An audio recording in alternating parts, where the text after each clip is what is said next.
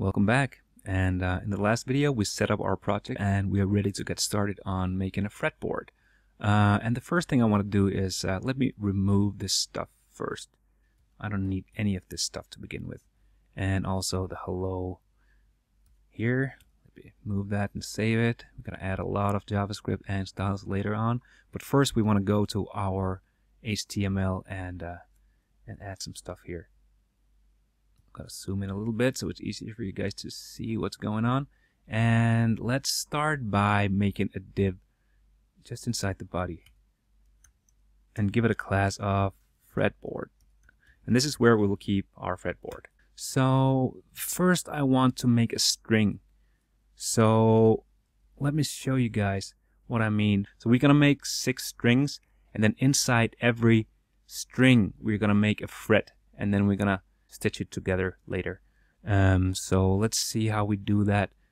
First I want to make a string, so I'm gonna make a div with a class of string, and inside this I'm gonna make a fret for every single string that we have. So this is the first string, this is the E string and the high E string on the guitar. So let's make a div in here. Let's give it a class of, let's call it node string. So this will represent the whole string, and inside the string this is the first fret, or the 0th fret if you will. So let's just take this here, let's copy it, and let's say we want 12 frets including or plus the 0th fret. So that's 1, 2, 3, 4, 5, 6, 7, 8, 9, 10, 11, 12, and we need one more, 13. And then we have basically, like we have here, let's go down to 12 frets. So now we created the first string. This is fret 0, and then all the way up to the 12th fret right here. We're going to do that with the other strings as well. And I'm just going to take this, I'm going to copy it. I'm just going to make 5 more of these. So 1, 2, 3, 4, and 5. I'm going to save that.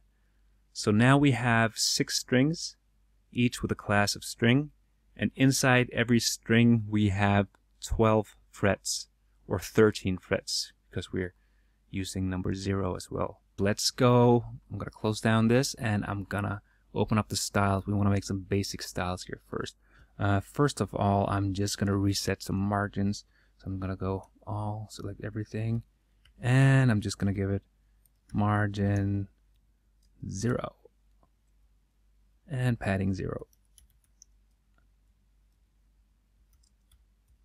And I'm going to import a font. I'm just going to copy and paste something I already have here just to import this Lato font because I like to use that. We're going to use that for having the name of the nodes inside the dots when we hover over it. That's way later in this tutorial. So let's style the body first, and let's make it a background of something like this, and let's specify the font family, and that was Lato, and let's fall it back to sans serif like this. I'm going to target the fretboard. Remember, we have the container, the div containing the fretboard.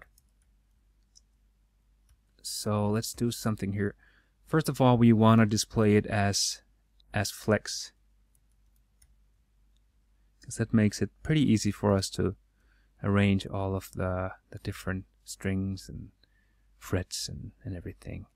And then I want it to be the direction of, I want it to be a column. So flex direction is column. And I think I forgot something. That's better.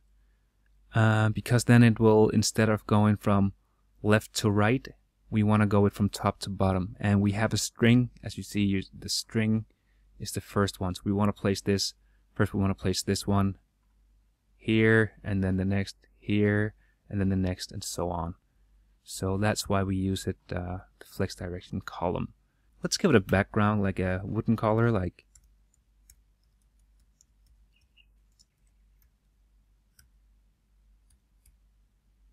$5B, something like that.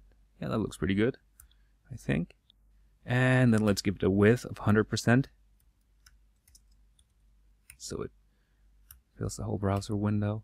And let's give it a height of, let's start with 300 pixels. This is something we'll add later, so we can change the height and everything will adapt. And then let's just move it down a little bit, give it a margin top.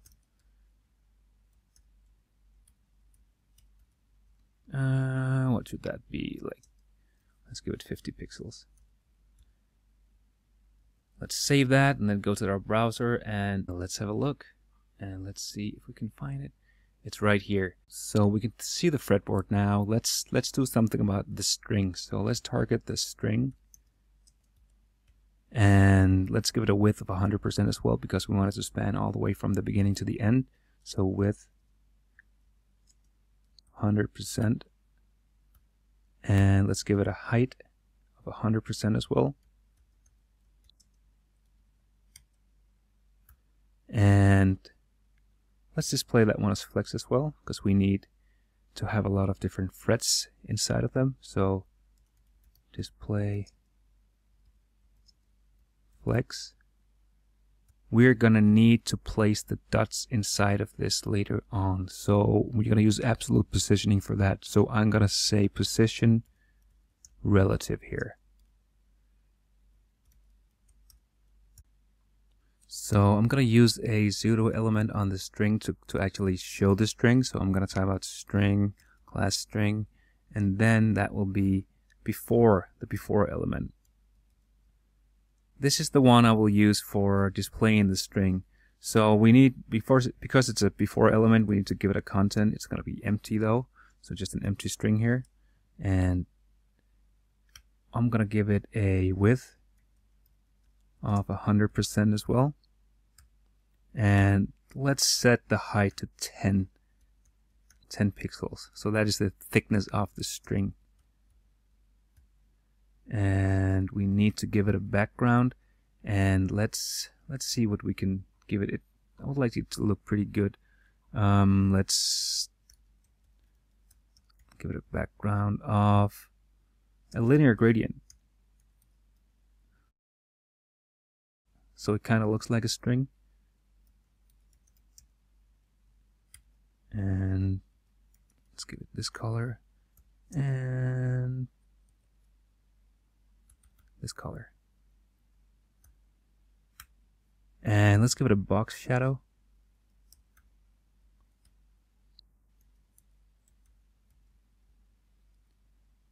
Like 76 pixels. And I'll explain to you why I give it 76 pixels to begin with here. And let's give it a 3 pixel here and blur 10 pixels. Something like this. And let's give it a color, and the color should be a darker version of the fretboard. So that's a brownish color. So that's going to be 806233. And as you can see, I saved it right now, and you can see some strings show up over here.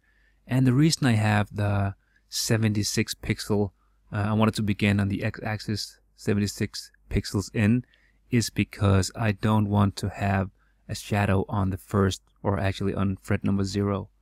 But you will see that in just a moment. Let's, I just want to make sure that this one is on top of everything else. So I'm going to do a z index. Right now it doesn't really matter, but I'm just going to give it z index of 1.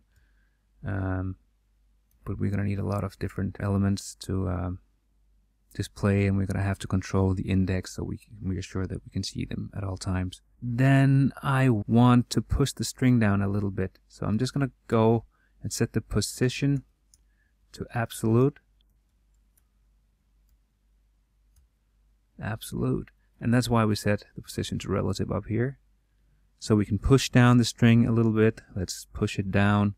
Let's say 22 pixels from the top.